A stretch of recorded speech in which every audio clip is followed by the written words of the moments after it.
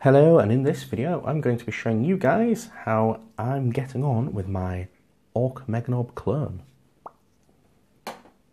Cool.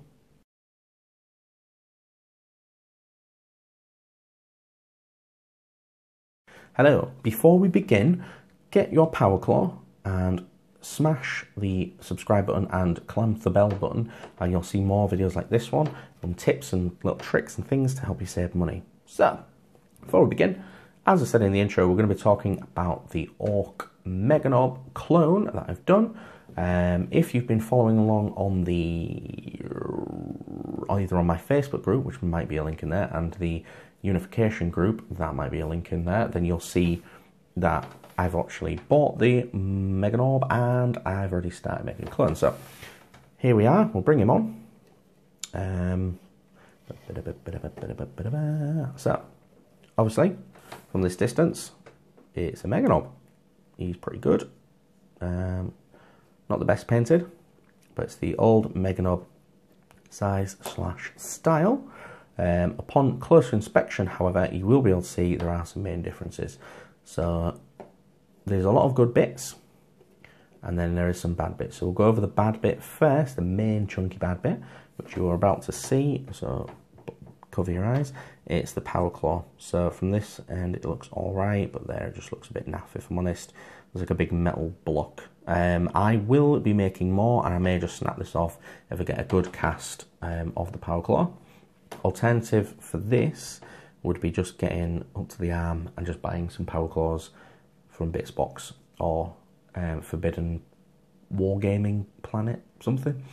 It's a bit sight. Anyway, the moral of the story is the claws, if it doesn't go well, I can just get bits for it.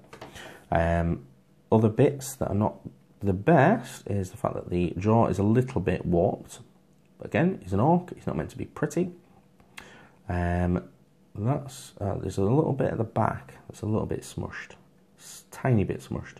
So you can see there, but again, you could put it down to orc building, orc workmanship. But there's a lot of detail in that back, in my opinion. For an almost free model, there's a lot of detail there. So I'm actually quite happy with the main cast of the body, and I'm quite happy with the gun. Again, it's not perfect, but I think of the parts on the model that you probably wouldn't realise is probably definitely from the back, and the custom shooter looks pretty spiffing. Obviously this big metal fist isn't the best, but that's what I'll be saying, it is a big metal fist. So yeah, obviously let me know what you think in the comments. But for me, for personal use, obviously I'm not using this at G-dubs because I'm not stupid. For friendly games, I think this is going to do the job. And I can have a fair few for possibly between like tops £9 to £12, which is a massive saving. If I bought 3 sets of orcs brand new from GW, even if I got them on.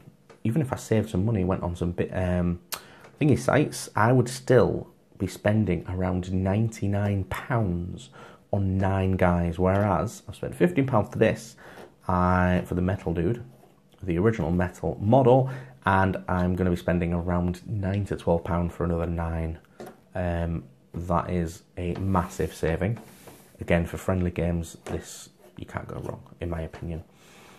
There's more to it than that, so when I say this, don't be disheartened, but obviously you've got to pay for your blue stuff as well, the mould making stuff. And I actually bought 3 sets. I used 1 set, which was about 4 blocks of blue stuff to make the body and the head and everything.